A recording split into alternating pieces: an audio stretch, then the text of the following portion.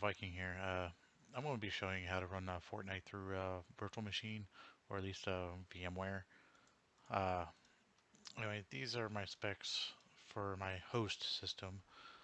16 threads, 5960X, 64 gig RAM. I am running the virtual machine off this drive, which is off a USB 3.0 drive. Running two GTX 1070s. My host machine is Windows 10. The virtual machine is also Windows 10. But once it loads, I'll kind of show you the specs or what I'll allocate to it. I can kind of show you here. Memory, 8 gig of memory. Processors, 8 gig or 8 gig, 8 threads. Hard drive, I only got 60 gig. Allocated to it. Display, accelerate 3D graphics. Graphics memory, allowed 2 gig.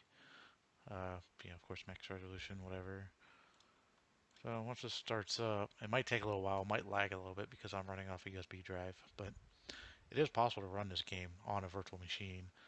Some people I've kind of encountered, they said it couldn't be done, or they're having some weird error message, which I'm not exactly sure why they're getting a weird error message. But you also got,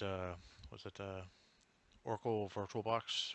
You can try that too, but I know the VirtualBox, it only allows you to allocate only so much memory to it, or video memory to it, which I don't know if it's actually a problem, because I don't know if that's actually a true limitation or not.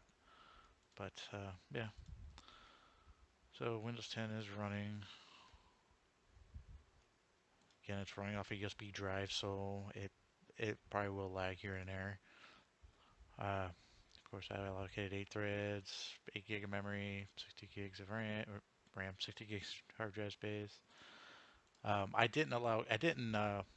only got one monitor, so I didn't just dedicate one mouse and keyboard to the virtual machine because, there's no point on a single monitor. But my brother's computer, I did the exact same thing where they are actually running two instances of Fortnite, one on the virtual machine and one on the host machine at the same time. And I dedicated a separate keyboard and mouse to it, and of course made it full screen, so one person's running off of Fortnite off the one monitor, and the other one's running Fortnite off the other. So it kind of works out pretty good actually. But they're running off an internal SATA drive, so where this I'm not. I tried making this video earlier and I had Fraps running and it did not like Fraps at all for some reason, but Fortnite does run, so I'm gonna launch it, and it's gonna take a little while.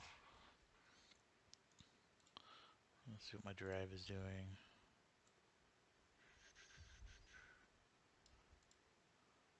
Just not doing a whole lot. The latency didn't go up too much yet. It's starting to.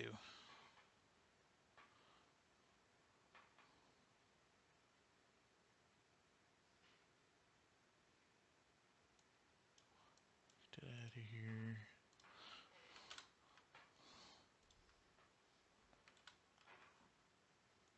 It doesn't want to listen to me until it actually loads up. Or if it's actually loading up, I might have confused it. There it goes.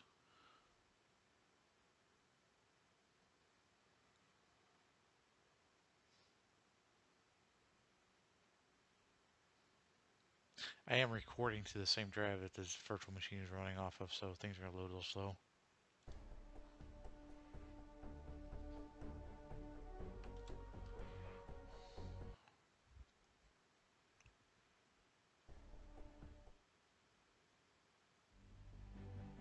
Alright, Battle Royale. I don't play this game, so I'm kind of new to all the controls and stuff, so it's just not a game for me, but settings. I am running on the lowest I can possibly go, other than I'm going to turn this a little lower because maybe if it'll let me click it. There it goes. Alright, back. I'd rather have the best possible chance I can have. As you see, it's a little laggy because it's on a USB hard drive. If it was on a SATA drive, it would work a little better.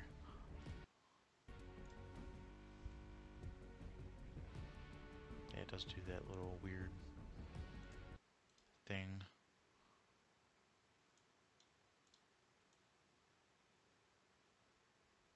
can do this. There we go.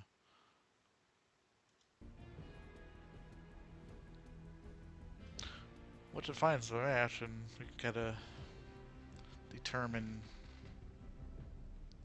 what the performance is.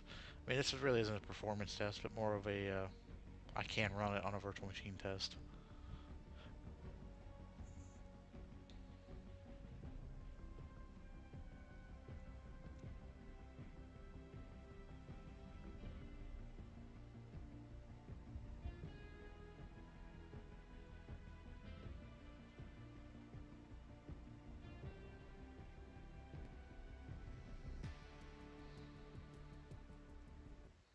There we go.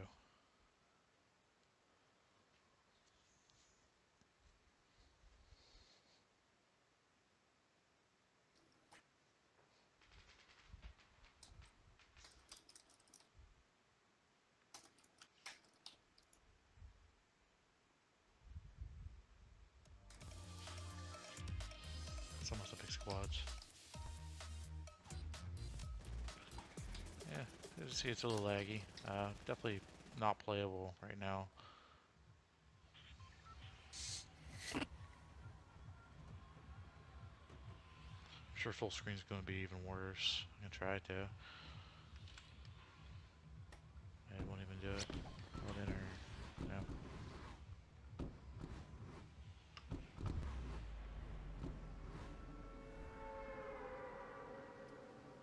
Yeah, it's not exactly playable. I mean, look at my other system. My hard drive is being like taxed out. Yeah, and I think it just crashed. I think it just crashed a VM, or the whole thing is like doesn't know what to do. I'll edit for it. See what happens. Well, it doesn't want to. Like I said, I'm recording off a USB drive, and USB has all kinds of problems with it running on a virtual machine. So if I had a SATA drive, more space on my SATA drive, I'd do it on there. But this is just kind of a video to prove that you can run it off a virtual machine. So, and it won't even close. Power off. I had to force close it. There it goes. So, yep, that's it. Well, thanks for watching, and hope you'll have a nice